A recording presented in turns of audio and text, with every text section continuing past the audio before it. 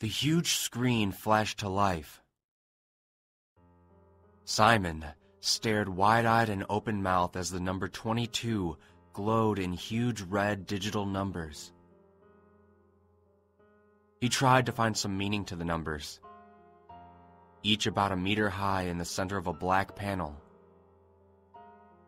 It was suspended from 2 chains, hanging from the high, dull ceiling and taking up most of the wall space. Simon could not move. He was strapped into a metal chair, restraints around his wrists and ankles. His legs tingled as the seat cut into the backs of his knees, restricting the blood flow. The back of the chair was high and stopping him from looking around. He could not make any sense of the number, continuing to stare at it, transfixed. They had taken him during the night. The breaking down of the door, the shouts of the men, and the screams of his family seemed to be nothing more than a blur, a bad dream. He had awoken strapped to a chair in a cold, still silence. Simon knew that there was only one reason why he had been brought here. It was because of the articles.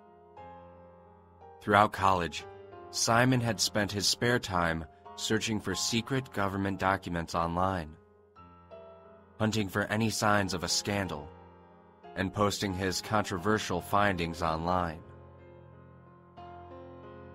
He always knew it'd be a matter of time before they found him. The screen before him changed to 23. "What is this?" murmured Simon, scanning his eyes over the huge numbers once more. He had originally thought they may have been counting down to something. But no.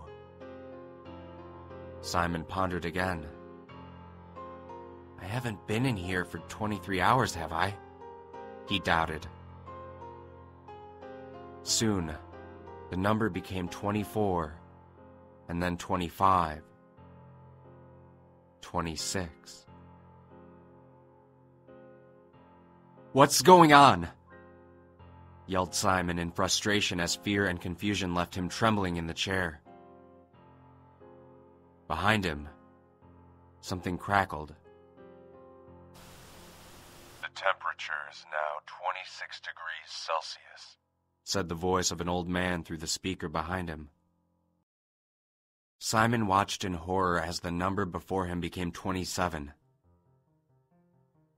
"They're going to burn me alive," Simon realized. "They're going to keep raising the temperature in here until I die." He panicked, trying to break out of his restraints. His struggling triggered the numbers to rise more rapidly, increasing steadily at intervals of less than 20 seconds. When it hit 38, Simon stopped, giving up, panting heavily as beads of sweat trickled from his forehead to his chin and onto his shirt. His breathing was labored as he shouted for help, questioning the anonymous voice that had spoken to him. But there was nothing.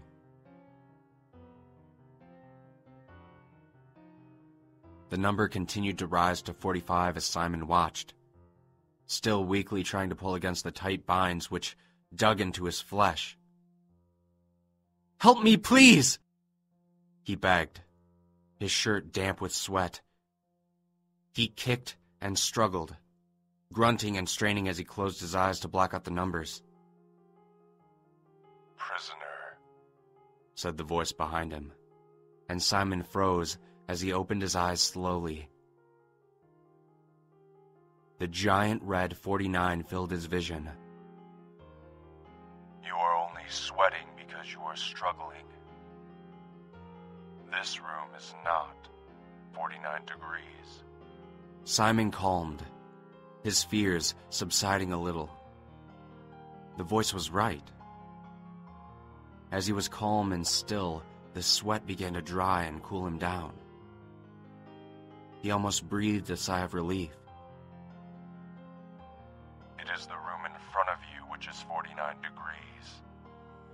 There was a mechanical whirring from above as the number 50 appeared, and the screen began to rise slowly, hoisted by its chains.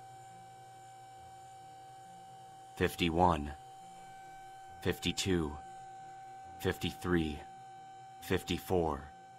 The numbers were rising faster than before, almost in a blur. That is the room where your wife and children sit, in chairs just like yours. As the screen rose higher, it began to reveal a huge glass window directly in front of Simon.